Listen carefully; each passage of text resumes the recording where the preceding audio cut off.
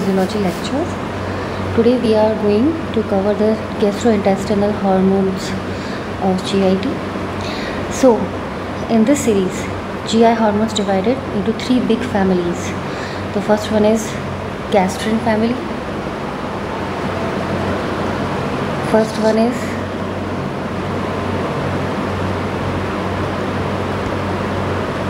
gastrin family. Second one is secretin family, and the third one is other polypeptides, in which motilin, guanilin, etc. enzymes are hormones are secreted. So all of these hormones are secreted from endocrine cells of GIT. Now this is the part 1, the gastrin hormone. So first of all, this gastrin hormone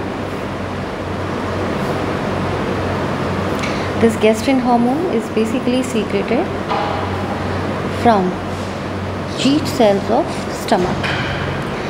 These G cells, gastrin secreting cells, basically located at the base of the gastric glands, and the maximum number of these G cells present in pyloric glands. This is also known as amine precursor uptake and decarboxylation. So basically this is responsible for this uptake and decarboxylation. So that's why it's also known as APUD type of cells. The another feature of these G cells that it is a flask of the conical shape, and the conical part or the apex part project towards the stomach lumen with broad base, and it contains many gastrin granules. When there is a stimulation, these gastric granules release gastrin hormone into the blood circulation. Now come to the next part, that is the type of gastrin. So gastrin secreted in an inactive form, that is the progastrin, and in the presence of HCl and the product of digestion, it converts into active form. This is gastrin.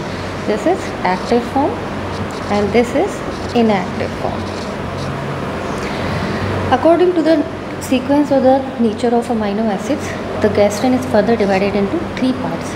This is depending upon the basically number of amino acids. First one is G34, G17, G14, in which this G17 is basically the principal form.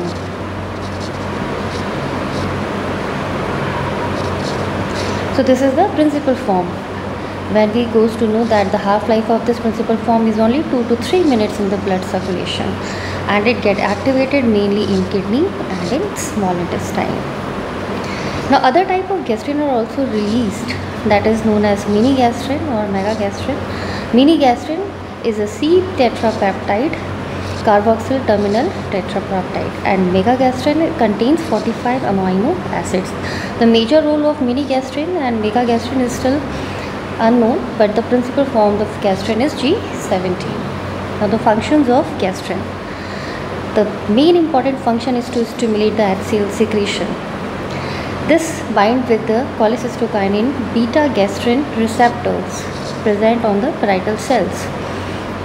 So the gastrin, when released from G cells, enter into the circulation and then bind cholecystokinin beta gastrin receptor that is present in parietal cells, act to open the calcium channels and release this calcium channels from intracellular stores, and along with the second messenger cyclic AMP via protein kinase, it able to increase the transport of H+ ion into the gastric lumen by acting on hydrogen potassium ATPase pump, and this pump moves H+ ion into the lumen and potassium ion into the cell. This is the parietal cell, this is the lumen, and in lumen this H+ ion then joined with the chloride ion and finally form HCl. The another important function of gastrin is basically to make the secretion of histamine, and this histamine is released from enterochromophil like cells. This is known as ECL cells, and this increase the secretion of HCl. So histamine is basically an important feature important substance that increase the release of HCl secretion. Other important gastrin functions, that is also having important fact that it also increase the gastric and intestinal motility. The motility is basically related to the propulsion of food into the forward direction. Increase in pancreatic secretion of insulin and glucagon. The trophic actions of this gastrin is basically necessary for the growth of the gastrointestinal mucosa and intestinal mucosa basically. So this is how the gastrin used to stimulate the hydrogen potassium ATPase pump, hydrogen potassium ATPase pump. This gastrin act on the cholecystokinin beta gastrin receptors on parietal cells. This is the parietal cell, and the vagal stimulation due to the distension of the food that enter into the stomach causes a release of acetylcholine, which act on muscarinic 3 type of receptor. This muscarinic 3 type of receptor increase the calcium ion concentration, which act on this protein kinase as a second messenger, and this act on hydrogen potassium ATPase pump to release more H+ ion into the lumen of stomach. Likewise, this gastrin increase the inositol triphosphate and finally increase the concentration of calcium ion. This would happen to increase protein kinase C activity, and this also increase the H+ ion secretion into the lumen of stomach. Now, factors affecting the gastrin secretion. So some factors always increase the gastrin, some factors always decrease the gastrin. So these are the stimulatory factors, these are the decreasing factors. Vagal stimulation cause increase in gastrin releasing peptide, and this gastrin releasing peptide directly increase the secretion of gastrin. Due to the distension of the pyloric antrum, as the food enter into the stomach and reached up to the pyloric antrum part, this part get it distended, and due to the distension there is a stimulation of G cells occur, which enable to respond to release more gastrin through the enteric nervous system into the bloodstream, and through the arterial circulation is reached to the parietal cell, and finally increase the activity of hydrogen potassium ATPase pump. Now, another stimulatory factor, product of protein digestion like peptides, amino acids, alcohol or coffee. When all these products present in the stomach in more amount, there is more release of gastrin secretion. Other important factors, that is calcium or epinephrine, also having the influencing effect to increase gastrin secretion. Factors that decrease gastrin secretion, when there is already low pH of gastric juice less than 3, so there is no more requirement for release of gastrin. So this is via the negative feedback mechanism. As it happens like that, already HCl pH is less than 3. So this highly acidic medium inhibit G cells to decrease release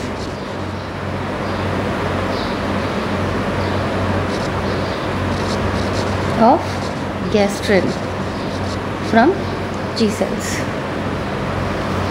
Next is somatostatin. This somatostatin is basically released by the D cells located adjacent to G cells and the parietal cells. So somatostatin is already an inhibitory effect. It's an inhibitory hormone.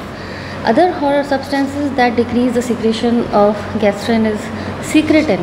This is the hormone that released from the S cells from the duodenum.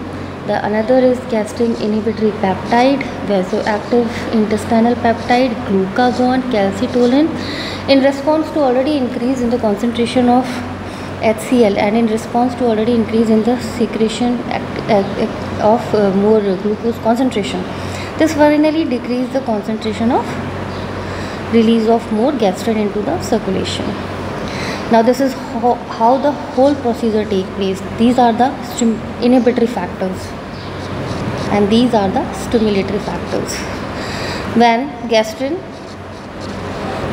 act on this cholecystokinin beta gastrin receptors, form diacylglycerol and inositol triphosphate. This causes more release of calcium ion from internal stores, activate protein kinase C, and increase the activity of hydrogen potassium ATPase pump, and finally release more HCl into the lumen. There is acetylcholine which act on the muscarinic 3 receptors, causes more release of calcium which act on protein kinase C, and finally increase the activity of hydrogen potassium ATPase pump to release more H+ ion into the lumen. Likewise that ECL, enterochromaffin like cells, release more histamine, and this histamine act on H2 receptors on parietal cells. This cause activation of ATP to cyclic AMP, and this cause increase in protein kinase C activity, finally increase in H+ secretion. So these all are the excitatory, but these are the inhibitory factors like somatostatin. This somatostatin, prostaglandin, EGF, that is epidermal growth factor, and TGF, that is transforming growth factor. In parietal cells, they act on gastric inhibitory cells, and finally decrease the activity of cyclic AMP, and finally decrease the secretion of gastrin and decrease the secretion of H+ ion into the lumen. How this works? Somatostatin, prostaglandin, epidermal growth factor, transforming growth factor, they all act as endogenous antagonists to the HCl secretion. Antagonist matlab to decrease, having negative effect, and finally inhibit the adenyl cyclase and decrease the secretion of HCl. Now come to the next part, that is the regulation of gastrin secretion via flow chart. So any stimulus, that is food that is present in stomach, cause distension of gastric. Products of protein digestion like peptides or amino acids. Vagal stimulation, non-cholinergic. Basically non-cholinergic, it means the neurotransmitter is not acetylcholine, it is gastrin releasing peptide. So all of these act on the G cell stomach, secretion of gastrin occur. Parietal, this gastrin act on, then goes into the circulation. Circulation means blood. From arterial blood, they reach to the parietal cells of stomach and finally release more HCl secretion. And when there is already more HCl secretion is there, so finally acidic duodenum is there, chyme secrete hormones and highly acidic content. This causes autoregulation due to low pH. This low pH already when present in stomach inhibit the G cells, that they don't know more release of gastrin from the G cells, and this is known as negative feedback inhibition. And this acidic duodenal content, then this acidic chyme enter into the duodenum, the intestinal hormones stimulate to release cells, stimulate vasointestinal peptide, gastrin inhibitory peptide, somatostatin, secretin, glucagon, and finally they act on either by G cells or either by parietal cells and decrease secretion of HCl or via decreased secretion of gastrin. Now this is the applied aspect, that is gastrinoma. Noma means tumor. It's a neuroendocrine type of tumor, produce more gastrin. So tumor causes severe and chronic hypergastrinemia. It means the concentration of gastrin is increased in blood.